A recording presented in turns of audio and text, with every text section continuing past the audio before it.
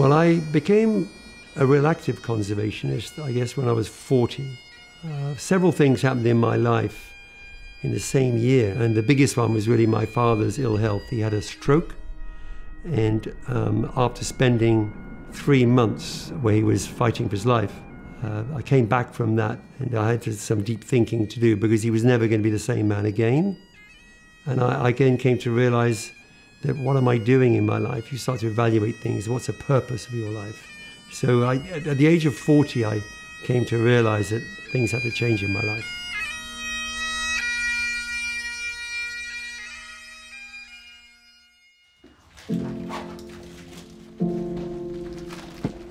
Well, Scotland in the past was a wild and rugged and beautiful land, full of pine trees and oaks, and it had a whole variety of wildlife in that forest. It had wolves, bears, lynx, and everything was living in a beautiful trophic cascade. And then over the last 500 years, we've been consuming all the timber up here, whether we were using it to clear ground for sheep, whether we were using it for shipbuilding.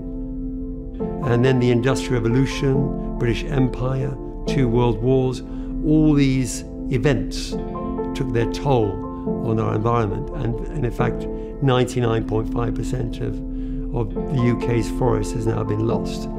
It cannot get any worse than it's been in the last 100 years. It's like a dead zone, I call it sometimes. You know, when you walk around the landscape and there's nothing bigger than us. So we can only go really one way. And I felt that it was time for change. And I think Alladale has been a fairly good example of that.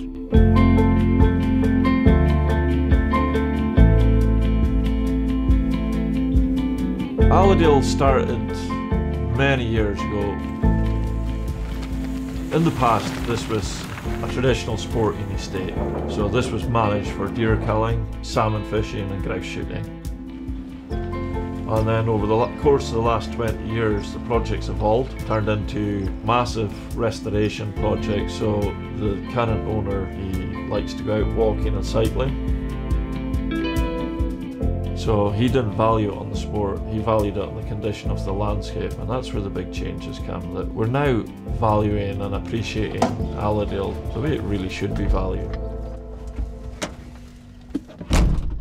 Alladale's 23,000 acres of land that we call a wilderness reserve now.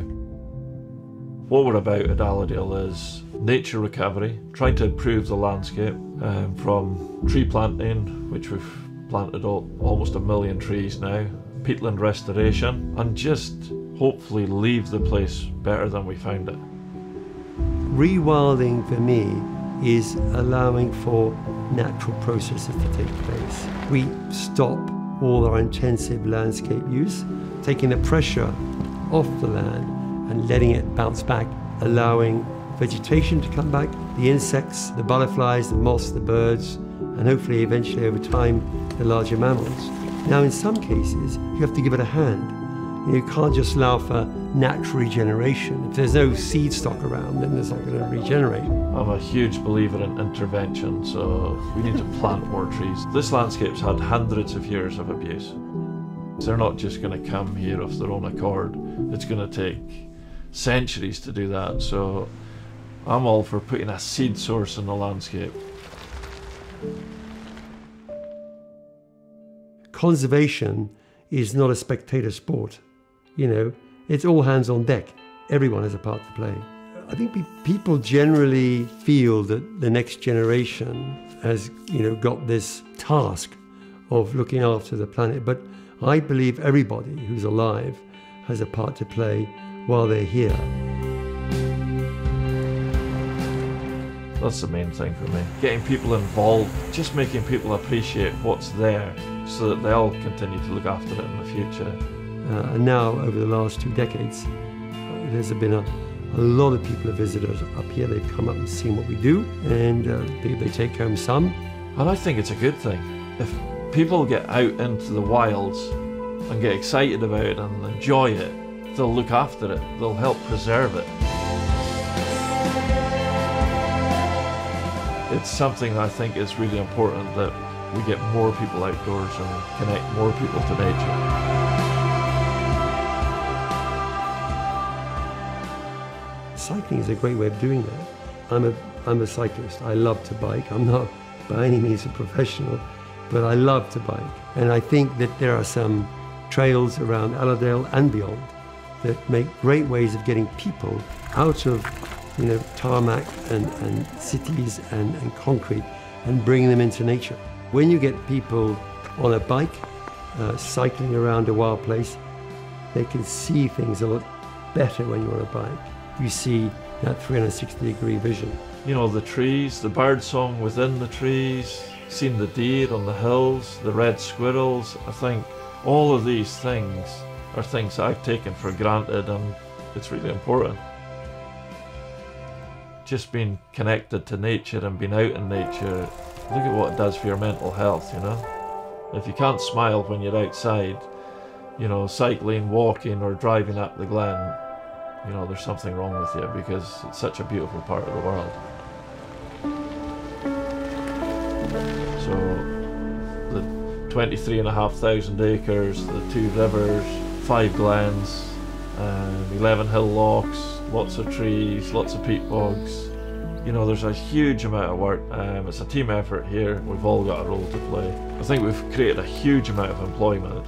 We're always doing projects, repairs, renewals, new buildings. We've got greenhouses with aquaponics. We've got a new educational building that we've done. All the local trades are getting employment from that. We've gone from 3 full-time members of staff to 15. And in rural communities like where we live here, that's a substantial increase. And I'm a big believer that if you have property, I think you owe it to the community and the area around you to engage them and involve them. We run a schools program that we've been doing for over 15 years on the reserve. And 2 of the lads that started in that schools program when they were 13 or 14 now work with me on the reserve. So, it's a huge amount of personal achievement. As a youngster, my uncle used to work here. Didn't know what I wanted to do.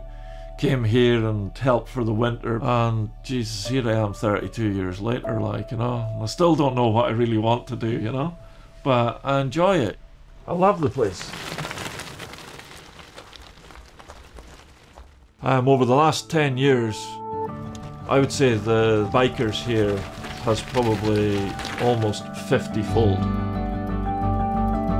It's unbelievable the amount of people that are getting outdoors.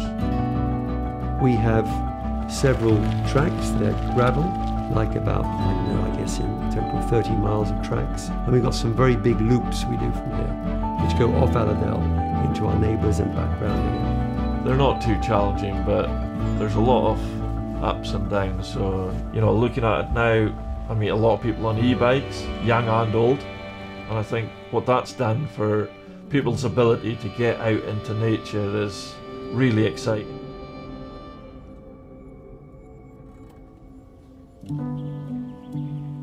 Primarily, when I bought Alladale 20 years ago, it was a view to reinstating wolves back into a large sort of wilderness reserve. Wolves are an apex predator. They're a keystone species. They sit at the top of the trophic cascade.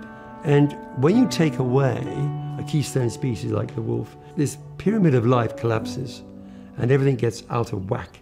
So wolves are key in an ecosystem.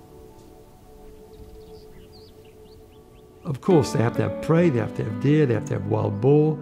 We're trying to find a better balance with the deer population and the habitat. We've had to reduce the deer population because we have no apex predators yet. That's our responsibility. But wolves are real ecosystem managers. Wolves make that sort of pyramid complete. So really, yes, the ultimate aim at Alladale is to see wolves back in an area. Things have changed so much in our lifetime, and they're going to change hugely. I think the change is okay. Some people are worried that there's maybe too many people. Let's educate the people. Let's just behave differently, The longer you spend in it, work in it, the more you realise that you can't challenge nature, you can't beat it, don't fight it, work with it, and enjoy it. Put a smile on and just get out there and enjoy it, you know. It doesn't matter if you're planting trees or you're out with a guest fishing or the midges are bad or the sun's shining, just enjoy it. I think that's important, and the future's bright. You know, important line here is, let's be part of the solution and not part of the problem.